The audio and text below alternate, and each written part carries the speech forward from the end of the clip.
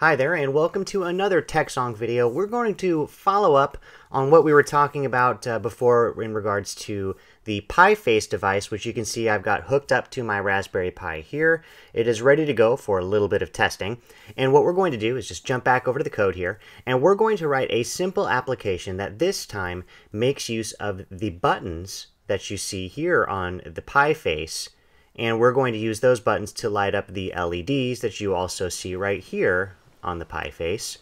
And we're going to write a very simple application to do that. It's probably going to be the simplest one that we've written so far in this series of tutorials, because we're not going to include any sort of a web-based front end, and we're not going to include any sort of REST endpoints or entry points through Tomcat or anything like that.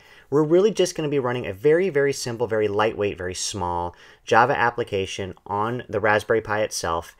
And we're going to use Maven, which is why you see this POM file up here on my screen. We're going to use Maven to control the dependencies in the build. So if you're looking at my POM, I'll cover this very briefly, and really what you can do is take a look at the source code yourself when you get an opportunity. But these dependencies include the Pi4j core, and then the additional libraries that you need to plug in some devices and work with the GPIO pins on the Raspberry Pi itself.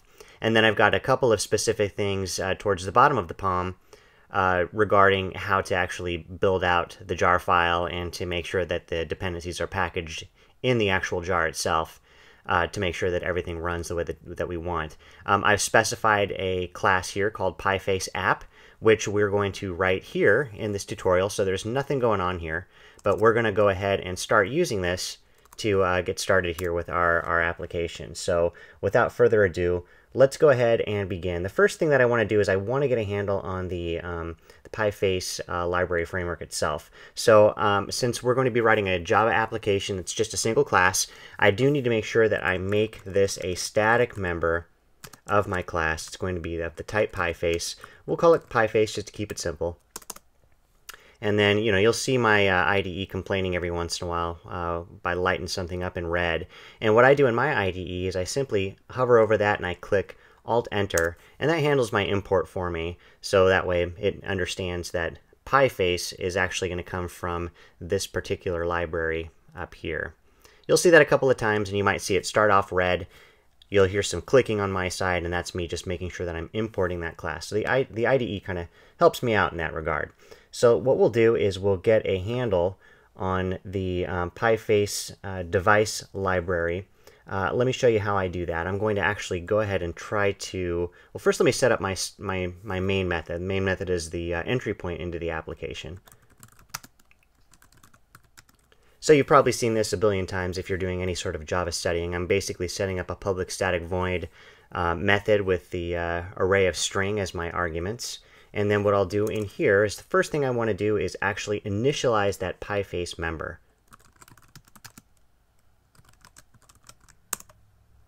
Import that class.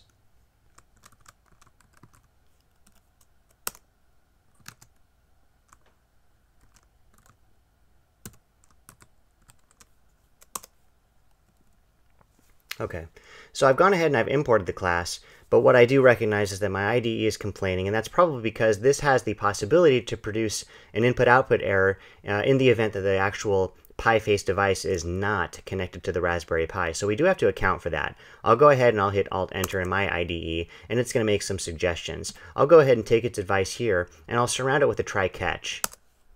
So in the event that it's not actually able to initialize it, I'll just go ahead and I'll set PiFace to null. However, just to be cautious, I'll make sure that I don't execute anything else unless I know that PiFace is not null. So I'll say if PiFace does not equal null, then we'll go ahead and continue by executing all the code in this particular block. So in this particular example, what I'm going to do is I'm just going to implement a couple of events on 2 of the 4 buttons on the PiFace itself. I'll be implementing events, and what that means basically is I will be listening for events that take place on those switches, meaning if my finger presses down on one button, that is an event, and I'm going to listen for that and take action on it. When my finger stops pressing the button, I will listen for that and take action on that as well. We've got 4 buttons that we can use, and I'm just going to use the first two. And we'll implement some really simple events, like we'll turn the light on or off, or we'll blink it or stop blinking it. So we'll just go ahead and create event listeners on switch 1 and switch 2, and we'll take it from there. So let's go ahead and get started. I'm going to go ahead and I'm going to say PiFace get switch, right? Very simple.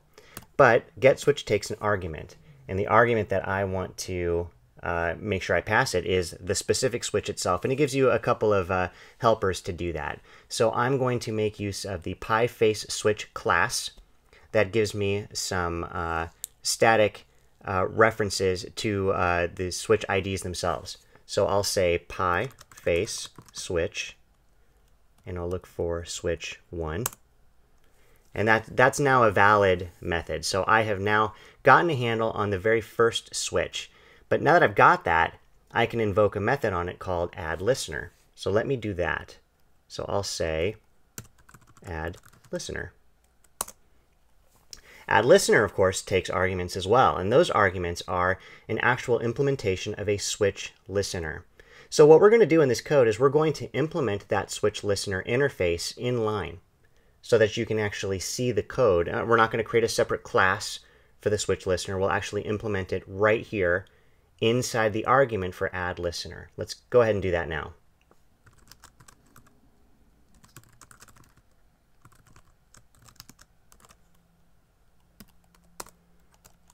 Okay, so it doesn't know what this one is, so I'll go ahead and press Alt-Enter, and that'll import it. And then it's still telling me that I got a problem, but I suspect that it's just letting me know that there are some methods that I have to implement on this particular interface. So I'll hit Alt-Enter again and let it give me some hints. And sure enough, it does say implement the methods. I'll go ahead and I'll let it do that for me. I'll say, sure, go ahead and implement those methods. What it's going to do is it's just going to go ahead and create the actual method signature for me, but the implementation is really still up to me.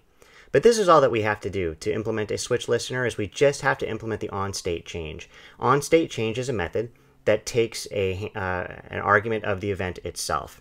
And the event allows us to read certain things like what is the current state that we're looking at. So what we'll do here is we'll say if the switch event, or if the new state of the button based on the switch event is actually set to on, do something, or if it's set to off, do something else. So let's go ahead and start that.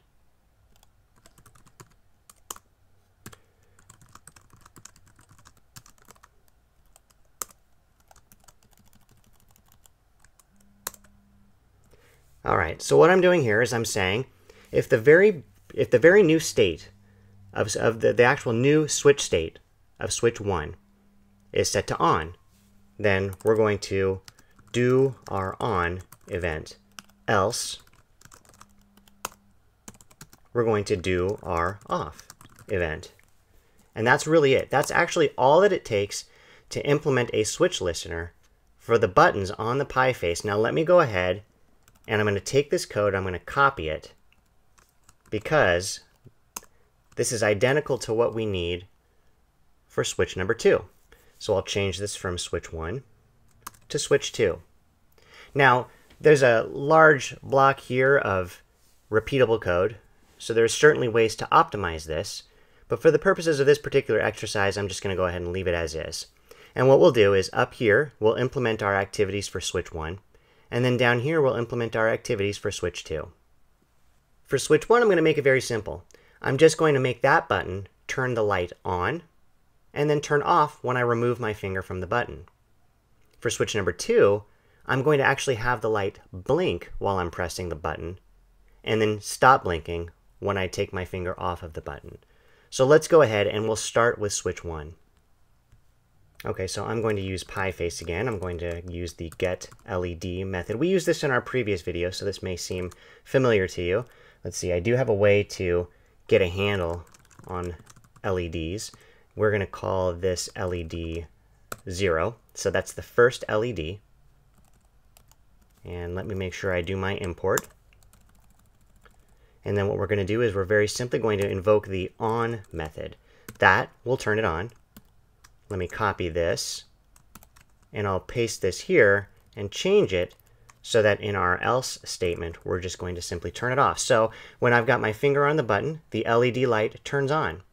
When I do not have my finger on the button, it turns off. Super simple. Let's go down here to switch number 2. And we'll do the same thing, only we will make sure that we are referencing LED number 1. And instead of turning it on, we are going to blink it. And it's going to take an argument. We're going to give it 200 as a long. And then when we turn this, or when we take our finger off the button, what we'll do is we will say, let's go ahead and change that blink interval to 0, but we're also going to, just to make sure we're safe, we're going to make sure that we invoke the off method, just because I'm not 100% sure if blinking of 0 is actually going to continue to send a message to it. I don't want that to happen. I want to make sure that I remove the blink, but that I also actually turn the light off as well. So I might be overly cautious here. It's really just kind of a lack of understanding of the API here, so I'm just kind of playing it safe. And that's all we're going to do. We're going to now save this code. We're going to get it up on GitHub. GitHub is going to allow us to check it out on the Raspberry Pi. And then once we check it out, we'll build and then run the software. Let's go ahead and get started with that. Okay, here we go. We're going to go ahead and log into the Raspberry Pi. I have my Raspberry Pi on my home network. That allows me to reference an internal IP address to log into it. If you're going to do the same, you do need to make sure that you know what your internal IP address is that's assigned to the Raspberry Pi. Of course, it does have to be turned on and on your network. So what we'll do, let me just take a look and see where I am. Let's see, I'm in Raspberry Pi. I do have my testing directory, which is what we're using for our tutorials. And what I will do is I'll just go ahead and I'll grab the checkout path of this project so that I can clone it onto my Raspberry Pi and build it.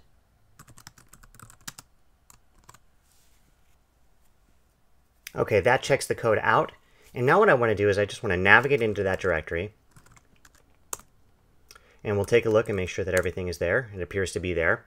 And what I'll do is I'll go ahead and I'll build this by invoking Maven package and letting that run for a bit. It'll download all of the dependencies that are necessary for this and make sure to get everything in place to allow you to build this project and ultimately run it. So let's take a little bit of time to do that. It'll take me a few minutes, and then we'll fast forward and get started by running this application.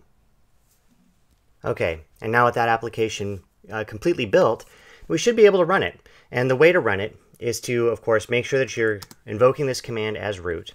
And what we'll do is we'll just say java jar, dash jar, and we will reference the target destination of where the actual jar lives.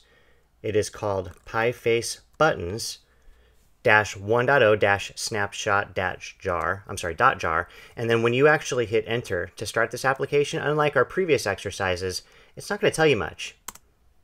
It's really just going to kind of hang out, but it is running. We just don't have an output log like we usually do with a lot of the Spring Boot applications that I've been writing, so it really just kind of sits there. But in fact, it should be working. But to make sure, what we'll do is we'll go ahead and take a look at the Raspberry Pi and see if everything is going the way that we expect. Okay, the Raspberry Pi is turned on, and what we're going to do is we're just going to go ahead and press the first button here and make sure that exactly what is occurring is what we're expecting. So this is button number 1 here on the end. I'll push this, and sure enough, the light does go on, so that's terrific. It's exactly what we wanted to see happen. Now, the only other thing that I did was I programmed switch number 2. The other 2 I left alone, so let me go ahead and try switch number 2. I'll just move over 1, and I'll try that one. And it does, in fact, blink. Of course, I would imagine, yeah, sure enough, take my finger off that switch, and the blinking does stop. So that's it. You've got a pretty straightforward approach to programming on the PiFace using Java to mess with your switches and have them interact with your lights. Let me just try one more time. Looks like we're in good shape here, and we are in good shape here. So that's about it. I definitely will make sure that I share that code with all of you. I'll include a link in the video descriptions of how you can check out that code. You can download it and modify it and do some extra stuff with it. But that's about it. I just wanted to thank you for watching, and I'll see you back here on the next video when we should have more with the Raspberry Pi. Thank you so much for watching, and if you enjoyed this video, please don't forget to like and subscribe because we'll have plenty more coming. Thanks so much, and I'll see you in the next one.